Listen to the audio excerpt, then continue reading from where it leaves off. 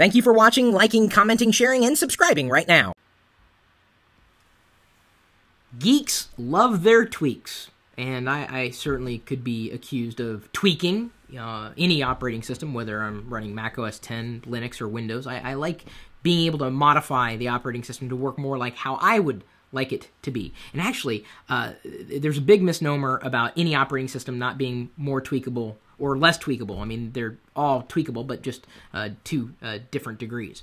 So, as we were hearing more questions coming from the community, how do I optimize my PC? They're asking about how to make Windows run better, how to make their PC run better. And, my number one tip is don't run so many things at the same time. If you have an older computer, certainly that could make a difference.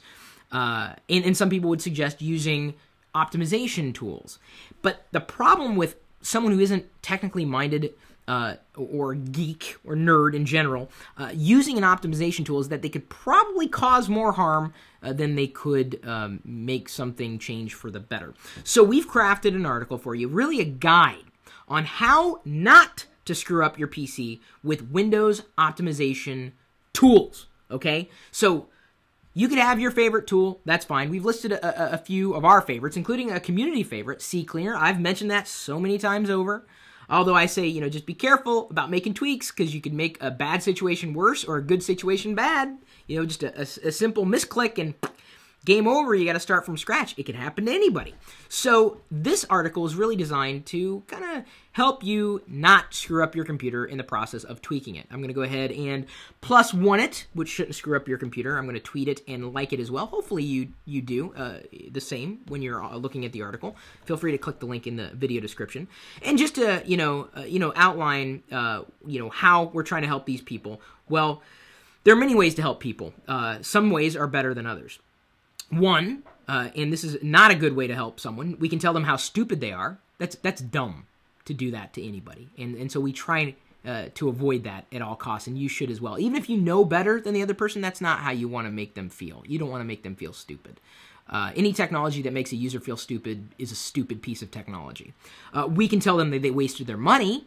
Again, no one really likes to hear that, right? Oh, you spent the money on the wrong thing. Oh, you're stupid. No, let's take that out of the equation. Or we can send them a link to this article to help them understand that they're not alone in trying to optimize Windows and things that they could do better. So what are some things to watch out for? Well, if you see a claim or you hear a claim, this software will speed up your PC by 300% or some outrageous, bogus percentage more. That is a near impossibility. It could happen. It is feasible, but not practical. Honestly, I've never seen any software speed up a system that much. If anything, not running so many things at the same time could speed up your system, no matter how new or old. Newer systems probably don't see the crunch as much as the older systems, but that's pretty much the nature of the beast. So when you see something that says this software will solve 5 or outrageous number of PC problems with a single click, not likely, especially if you're spending money on software, because there's money you could spend on software that will work well, and there's software that you don't have to spend any money on that could work just as well, if not better, than software that costs you money outright. So, keep that in mind. I saw that, really, I would say the drive behind me wanting to do this video. Have you seen this TV commercial, guys? I'm going to turn to the YouTube live video feed here. There's a TV commercial, at least in America, where this guy gets on, in front of the screen and says, does your, computer crash? Does your email take longer than a minute to get? You may have a virus. I'm thinking, does your email take longer than a minute to get? What? How does that automatically mean you have a virus? I mean, it may not even be a virus. You may be using that as a generic term, but how many people have been suckered into buying that? And I can't imagine that being a good program if it's advertised on TV in that way. It's a commercial, but almost in an infomercial sense. They go to, a paid, I guess, what would you call them? Not really a model, but a customer, an actor, and say, oh, my computer got sped up, thank you, whatever the program's name was called. But, I mean, he was actually saying that a slower email download meant that you had a virus. That's what he's insinuating. And this is the information people are getting. Come on. For real? Oh, no. Okay, if your email is running slow, it could be a slower internet connection. You may need to upgrade your internet. You may want to do less things on the internet at the same time. There are at least 5 other things that it could possibly be, none of which has to do with malware of any kind. It's just, you guys have seen this, right? Oh, hang on. Mac OS 212 on YouTube says he actually says 3 seconds to load your email. It's even worse if it takes 3 seconds to load your email. Someone's at home going, yeah, it takes me 5 seconds. Oh, I must have a virus. What's a virus is that commercial. Okay, so anyway, if you're going to be using optimization software, in the article, we outline how you could not screw it up. Don't screw up your PC. We give you a way out of that problem, okay? Beyond the tips that I've shared with you here, we're constantly sharing this information on LockerGnome.com. And it's good information. I mean, as opposed to saying that if it takes you 3 minutes to load a YouTube video, you probably have a virus. No, you probably have a slow internet connection.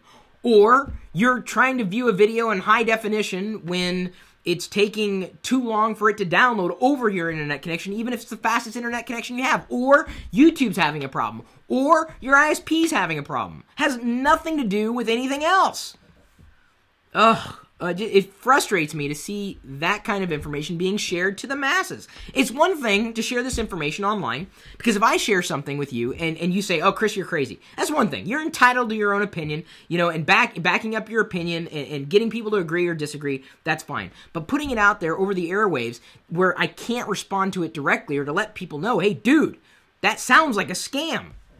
Well, I'm doing it for you here. If you don't want to screw up your PC, but you want it to run faster, we have software suggestions for you. We have ways to approach the problem that does not create a further problem. Now, if you got to this far in the video and you're still curious and you still need more help, we are here to help. We either have lockergnome.net for a public forum of answering questions, or we also have gnomies.com, and that's kind of like a mastermind group of sorts, geeks and non-geeks alike, helping people with, business issues, computer issues, technical issues, technology issues or questions.